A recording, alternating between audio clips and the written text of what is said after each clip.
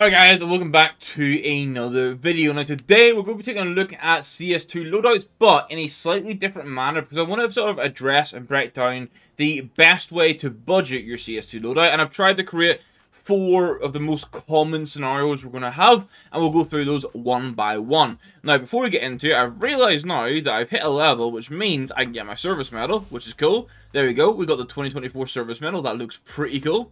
But just before we get into it, the reminder of the knife and glove giveaway we're running this month is for a gut knife, a black laminate and battle scarred. It's paired with 0.16 broken fang unhinged gloves. Really nice neutral combo you guys can get. All you have to do to enter this is hit that like button, hit the subscribe button, and then leave a comment down below. Good luck to those entering, and let's get into it.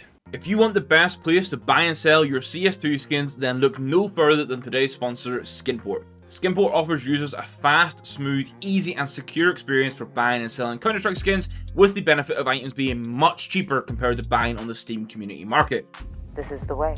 This is the way. There are no buying fees, selling fees range between 2 to 12%, and there's over 1 million skins available on Skinport at any time.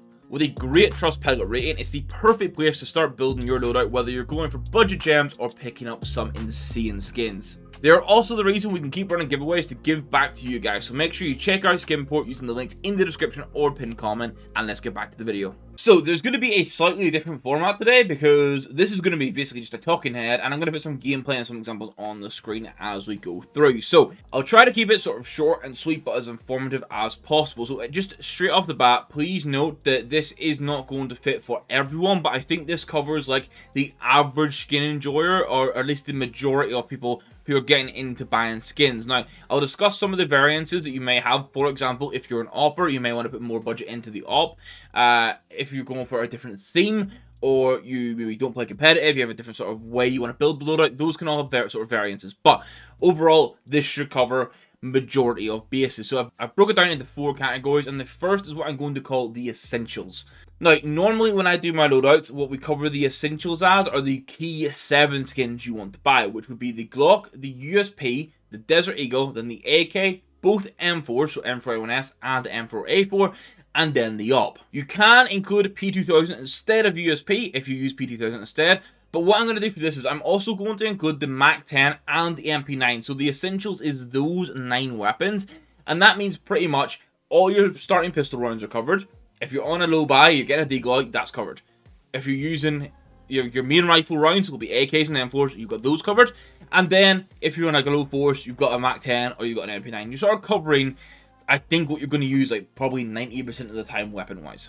So my example of how you'd want to do this is based on a $100 budget, but you can take that application and apply it to $50, $200, $10, whatever you want. So I'm going to sort of do some suggestions. So here, if I had a $100 budget and I'm going for those 9 key weapon skins, I want to spend like about $90 of that on the more key items, which I'm going to class here as being the AK, the USP, the Glock, the M4A1S, because it's still more commonly used than the A4. That might change with the price update, we have to see. And then also an op, where we're going to go for a nice value for money option. So AK wise, I'm going to spend half the budget here, and I'm going to get an Empress in minimal wear. I think AK is always going to be deemed the key skin, so spending good here for a good value for money option makes sense, hence the Empress. Then when I look at the next rifle, which is the M4A1S, I go for a Black Lotus because I think minimal wear for $14 is a really nice sweet spot. Now these prices are from the 24th of May, so please allow for some variance.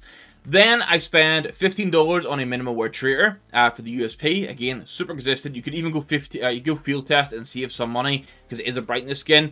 For the Glock, I decided to go for a nuclear garden. It's $3 in minimal wear, but there's an absolute ton of Glocks that you could go for that are sort of in this budget.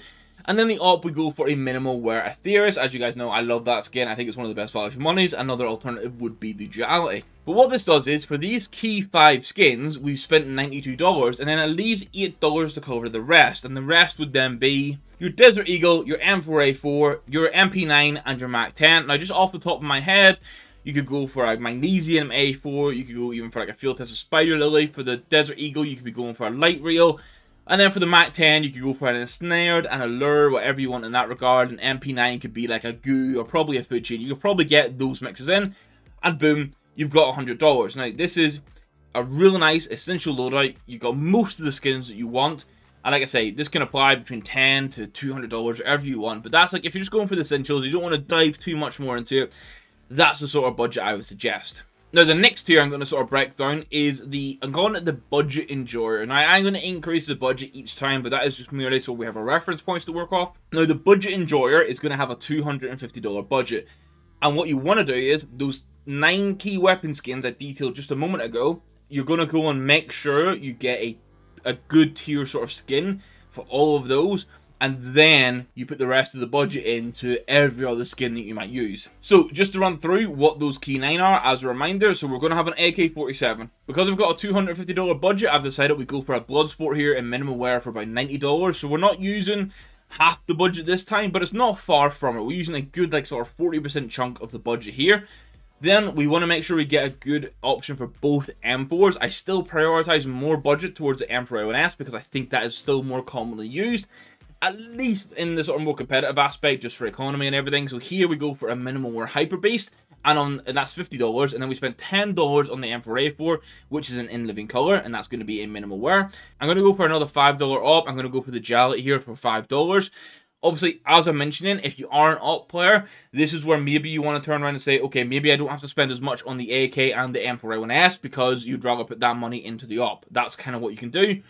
Or you can use what we'll cover, the budget that's left over for the other skins. You can use a bit more of that towards an op and just spend less on the extras. Okay, so then that's 4 of the 9 skins. The other 5, you go Desert Eagle, right? We're going to go for a Cold Red, field test at $18. Really nice value for money pick. The Glock, we're going to go for a Water Elemental in minimal wear. It's $5. And then we're going to go for the likes of a Jawbreaker for the USP, which is $10. A Mac 10 Allure, factory news $1. And then an MP9 Food Chain in minimal wear is $3. Now, this comes in at just under $200 when I planned this out, which means you're spending 80% of the budget on the key 9 skins we've identified that you are going to be using most of the time in game, and that gives you $50 to cover the rest. Now, just sort of, the rest sort of covers anything else you might be using. Which, if you go back to my thing here, we can show my loadout. So for CT, for example, you can see this is going to end up including a P250, as Z said, a 5.7. We've then got like the shotguns, we got the UMP, we got the MP7, we got scouts, we got a FAMAS, like, and then T side again we got Tech 9s, we've got Joe Berettas, we've got still shotguns, the same sort of SMGs, we've even got Gale now to take account of. So these are all the extras that you've sort of accounted $50 to spend on. And I think this is the best sort of, if you want to complete a skin for every single weapon, this is the best kind of utilization. You want to make sure you're putting pretty much like 80% or possibly higher if you're on a lower budget and you have to prioritize the key skins. About 80% of the budget wants to go in those key 9. You leave 20% for the leftovers, and obviously you can go and pick the best value for money stuff in those. Like, so I put $50.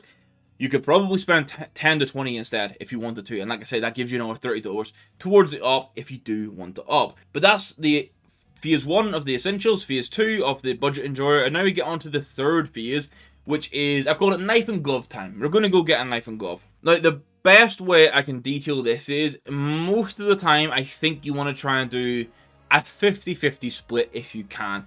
I'll vary that slightly on tier 4, but you'll see what I mean overall. You kind of, I think a lot of people make the mistake of, okay, well, I want to go get a knife and glove combo, and they kind of disregard the other skins. Now, don't get me wrong, if you can build like a $50 weapon skin loadout, and you actually like all of them, and then you want to put $250 into knife and glove, and you're happy with that, obviously, by all means, you could do that. But I'm trying to cover, like, what I think fits the majority, or, like, the average user here, and that's, we're going to go $500 as the example, and to make it as easy for the 50-50 as possible, everything skin-wise we just used in the budget enjoyer, so the Bloodsport, the Hyper Beast, etc., we're going to just account for that immediately into knife and glove time, and that means then we have another $250 to spend on a knife and glove combo. Now, one thing I value a lot, and some people disagree, is I actually value my gloves a lot here, because I think your gloves, you actually see them every single time you're using them. So we don't want to just spend like $200 on the knife and then only leave $50 for the gloves. I kind of do that a little bit in some places, but it is what it is. You want to make sure you're getting good gloves. I've got 3 combinations here for the $250 budget, just to give you some ideas. Combination 1 is going to be Specialist Gloves Buckshot in minimal wear, and they're going to be paired with a Nomad Knife Boreal Forest in minimal wear. There might be a $5 variance this on the budgets, just when I checked, but I tried to get them all around the $250 mark. Combination 2 would be going for some sort of hand wraps, Badlands, and I've gone for a gut knife Tiger Tooth. Again, I'm playing on the sort of orangey brown here. The gut knife would be factory new, gives you a nice sort of combo to work with. And then combo 3 is the more neutral one, where we're going to go for Broken Fang gloves, unhinged, and field test it, and we'll have that paired with a Huntsman knife, Damascus steel, in factory new. So this is really just to give you sort of an example of what you should be doing. I think if I had a $500 budget, I would look to spend $250 to $300 off on a knife and glove combo, and then the rest elsewhere. Now, the one area this can change a little bit is when you step up budget or you reduce budgets. Like, if we're going to talk about stepping up budget, if you had a $2,000 budget, for example, you might not necessarily want to spend $1,000 on your knife and glove combo and $1,000 on weapon skins. You might only want to spend $600 on the combo and $1,400 on weapon skins, because you know you can get the gloves that you really like for $300. You only really need a $300 knife, but you want to make sure you've got like a really cool AK. Like maybe you want to get a Fire Serpent, you want to get an Icarus Fell M4A1S, you want to get a really expensive A4. I would personally think that's a wiser push rather than just overspending on knife and glove. Again, I think a lot of people make a mistake of, let's take a 2K budget. They'll be like, I've got 2K to put in the skins, and they'll put like $1,800 into knife and glove combo. And don't get me wrong, you can get a stellar knife and glove combo. You could be getting like a CS2 Doppler with some like well-worn vice gloves, maybe battle-scarred vice gloves. It looks nuts. But then all your other weapon skins are a bit lackluster, and realistically that's what you're going to be seeing majority of the time along with the gloves. Now, I'll stop waffling there. Let's go on to the fourth sort of suggestion here, and this is what I think is, I'm going to call it the perfect balance. This is where I'm going to take a $1,000 budget, and we're going to make sure we're getting a solid combo for knife and gloves. We're going to make sure we're spending the right amount on our main skins, and then we're going to make sure we're spending just sort of like leftover on the remaining skins. So my suggestion here is 50 to 60% on the knife and glove combo. Now, this is kind of consistent to what I'm saying for the knife and glove time, the third one, where you're starting to get knife and glove combo, but I'm appreciating that with the higher budget, you might sort of step up that next tier for the knife and glove and have to spend a bit more. Then you're going to spend 30 to 40% on your main skins. Now, obviously, you don't want to spend 60% on the combo and then 40% on your main skins because you're left with nothing, but these are sort of the buffers I'm trying to create for you guys. And then 5 to 10% on the remaining skins. Now, to sort of run through what this would look like for the knife and glove combo for $1,000, obviously you can do this for $750, $500, whatever, but this is just trying to give different tiers breakdowns to sort of visualize it for you guys. The perfect balance with a $1,000 budget. And we are going to theme it a little bit here. You'll see I lean into a red theme. If you want to go for a theme, that's up to you. But I know a lot of people like themes. We're going to go for sports gloves, Scarlet Sham in well worn, and then a Huntsman knife slaughter in factory new, which is $585. So we are much closer to the 60% of spend here. I would like to try and get it down a little bit if we could, but honestly, like, this is a combination where I think it's fine to pay closer to the 60%, because honestly, you're getting S-tier gloves, maybe not the wear of the gloves, but the gloves themselves are S-tier. They're fantastic gloves.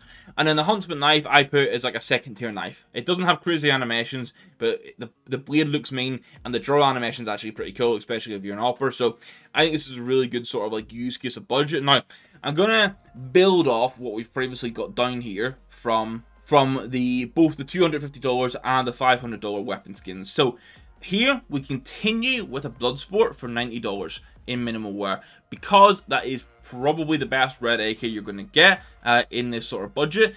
At this point, I'm going to overspend. I'm going to put more money into the op. I'm going to go for a Wildfire in minimal wear, which is about $70. Now, this is where you can decide, you know what, I don't op that much. I just want a duality, or I want a battle scarred red line, and I get myself an extra, I don't know, like $30 to $50 to go spend on different AKs or different weapons elsewhere. M4A1S, I put in a Shantico's Fire minimum wear for $60. You can spend less and get a Cyrex. I think the Shantico's Fire has a bit more going for it personally. Hellfire for the Emperor A4, this would cost you $40 in minimal wear. The likes of the Glock 18 is going to continue with the water elemental, actually, in minimal wear for $5. We'll also continue with a USPS the Treater, a minimal wear for $15. And then for the Desert Eagle, we're going to step it up to a minimal wear rather than a field test, which runs you about $30. So for the 7 main skins here, I've not included Mac 10 and MP9 here. For the 7 main skins that you're going to use most of the time, you're spending about $310. So we are pretty much just over that 30% range, which means we're spending about 90% basically on our, within a $5 variance, on our knife and glove combination and our main skins, which does leave us that 10% buffer for the remaining skins. Now, obviously, at this point, you guys can choose to use this how you want. you don't necessarily need to spend $100 on the other skins. Like I've said before, you could probably get I think it's like 14 skins left at this point, like the Mac 10s, the MP9s, the 5.7s and stuff. You could probably get everything you wanted for this for $20. Realistically, you could go super cheap on it and just get like cheap things, and then you get $80 to upgrade something elsewhere, whether you want to upgrade a weapon skin, whether you want to go and get sticker crafts. You've kind of got that covered. But that is the 4 examples of how I think you should be budgeting Counter-Strike loadouts. Now, you guys you can disagree with me in some areas if you want, but I've spent a while doing my own loadouts, and this is based off obviously some personal preference on how I want to budget things, but as I've changed my loadout, and you guys have seen me change my loadout over the recent months, I've had this in mind and been tweaking this to try and figure out what I think the best thing is. Now, I've put some notes down of where my personal preferences may be tweaking things and you may want to change. So first of all, I put a lot of value in gloves over knife because you see them all the time. Now, in all of my use cases, I have still spent more on my knife than I have my gloves. For example, with my gold loadout, I had like Arids in Well Worn, but I had a Butterfly Lower in Well Worn. Butterfly Lower is much more expensive. This time we got the Foundation Specialist gloves, and then we got Black Lamb M9. The Black Lamb M9, not as much a difference this time, but it's still more expensive. But what I've done each time is make sure I am getting a good pair of gloves rather than skimping on the gloves and then it not looking as good with the weapon skins. So you don't always have to spend more on gloves, but you just want to make sure you're getting...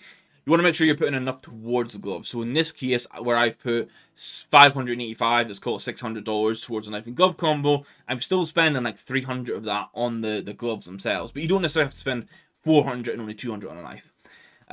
Building on this, you want to get the best gloves that you can while getting a solid knife that fits the theme if you have one, and that's kind of like the best approach. So for me here, Huntsman knife I think is really solid, like a falchion probably falls into the same sort of category. Make sure you're getting good gloves, and then as I say, the op and the M4 picks can be situational depending on how much you op and which M4 you use. For example, if you use the M4A4 much more than the M4A1S, then obviously spending more on the A4 in your case makes sense, even more so if you don't op. So that's kind of it there. 4 different budget examples on how I think most people should probably break down to use it. Now, there is a chance this has just been 20 minutes or 15 minutes of me just absolutely waffling about skins and prices, and it is what it is. But I hope it's brought some value and maybe answered some question for you guys who might be unsure on how much you are wanting to spend on like your loadouts, how you want to allocate it. Because I know people do have that question. I'm just not sure how many people have that question. But I'll stop the waffle now. Hopefully it's been helpful for you guys. Hopefully you've enjoyed it. Just a reminder of the knife and glove combo we're giving away for this month. It's not far away now that we'll be picking the winners for this. We'll probably pick them in the beginning of June, just with how time frames are, because I want to pick it on stream to make it as good and sort of insightful as you guys as possible for how we pick it. So just a reminder of how you enter is like, subscribe, and leave a comment down below. Actually, I think I may have said your favorite skin. I'm not sure if I mentioned that at the start. I don't know. I've shown some skins through this. Pick a skin. Comment down below. That'll count as the entry. I'm going to end it there, guys. Hopefully you found it useful. You can let me know if you have and if you want to see more content like this in the future. We kind of do it anyway when we're doing like budgeted team loadouts, but you know, let me know and we'll go from there. Thank you guys for watching. Have a great one. We'll catch you in the next video. Goodbye.